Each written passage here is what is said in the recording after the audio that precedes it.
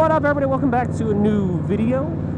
Today we are talking about the Vance Hines slip-on quiet baffles that I put in on this thing. So let's get started with today's video.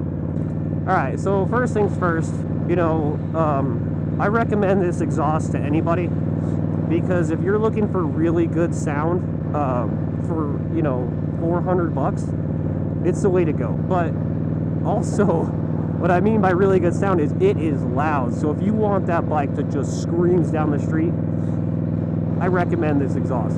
I chose this exhaust because, the bobber's got that old school look, so I wanted to keep, that old school look on the pipes too.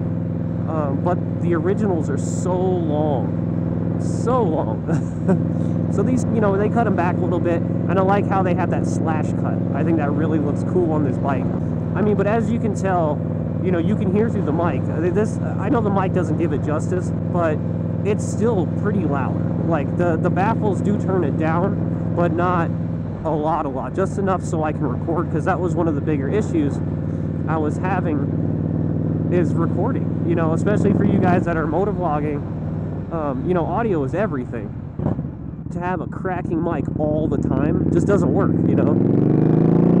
So I still wanted that nice, deep, throaty sound, but I didn't want to, I didn't want it to be that dramatically loud, because I'm telling you, on the freeway for about an hour, you can't hear nothing after that. Without those baffles in, those quiet baffles, it is pretty insane. Like Grim would say on one side of me, on the opposite side of my exhaust, just because it's that loud.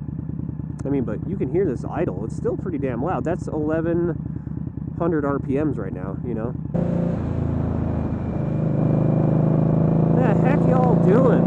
I didn't want to lose that sound, so I was really worried about, putting a new baffle in and then completely killing the sound that I like that this bike can make. Yeah, so that was my biggest worry, was, just losing that sound. So, I started searching on YouTube, figured out what people were going to do, and then I came across the quiet baffles, and I was like, all right, cool. They make them, from what you can tell from a video, I was taking a little bit of a gamble, but, I was like, well, if Vance Hines make one, why not go through them? So I go to their website, but I didn't know the right one to get. So that was kind of another dilemma that I was having. Luckily, I watched, I forget whose video it was. Like, I wouldn't mind shouting them out. I know I'm a small fish, but, it really helped me out here. So I was, like, really worried about, I don't want to get the wrong ones. They're not super cheap. So at the end of this guy's video, he said, you can go to your dealership that you got your bike from, and they should be able to order you the right one. So I was like, all right, cool. So I go down there, and I talk to the parts guy, because I see that exhaust, the slip-on is right there in their little parts display. So I asked him if he can order the baffle for that. So that's how I wound up getting them. It cost me, I want to say, $120 for both, I believe. Give or take some change. And, from what I heard, putting baffles in is a pretty easy, process for the most part. I had just never put in quiet baffles before. I put in regular ones. Those are, super easy. It's just, taking off one or two bolts most of the time, sometimes three, but it's always pretty much at the end of your exhaust. You unscrew them, you pull the old one out, or if it doesn't have one, you put it in, But like I said, I had never done quiet baffles before. Right off the bat, me being me, I make a giant mistake. It's fixable, it's just a pain in the ass. So right off the bat, it comes with a fiberglass kind of like a cloth wrapped around it. That's to help it, with being quiet and whatnot. So you have the fiberglass cloth, and then it has saran wrap, like a saran wrap all the way around that fiberglass cloth. So, me thinking, I'm like, well, you can't have plastic in your exhaust. Wrong. The plastic is supposed to stay there. Yeah, so that plastic is supposed to stay wrapped around it, because what it does is it holds the fiberglass cloth, it holds it down so you can get it into the exhaust. So luckily I didn't cut the plastic, I had just unraveled it. But you know how plastic gets. It like grabs a hold of itself and gets really thin, so I had to like pull it apart and wrap it around. It was a little annoying. It wasn't like the end of the world, it was just one extra step I didn't have to do. Pretty much. Yeah, so it wasn't a big deal. You know, I had just unraveled it. I just had to ravel it back up, but very tight. So I get that all fixed in there. But like I'll show you here in a second, the part where you get the new baffle in, right? And the part with where the nut and the bolt meet up, the bolt hole and the bolt that they give you, they don't fit into each other. It is too where they drilled it out, the gap is too small, so the bolt can't even catch the thread. So what I end up having to do is I had to take my Dremel and actually Dremel out the top and not touch the threads, Dremel out the top of the that hole to make it just a little bit bigger. Like, I didn't need much, so I'm glad I had a Dremel. If not, I would have been completely screwed, because, you know, it's not like I could put a smaller bolt in there. It won't match up with the nut that's in there. Alright, so here's what I was talking about. Those are where the baffles go. I don't know if you can see right there is the nut they welded onto the quiet baffles.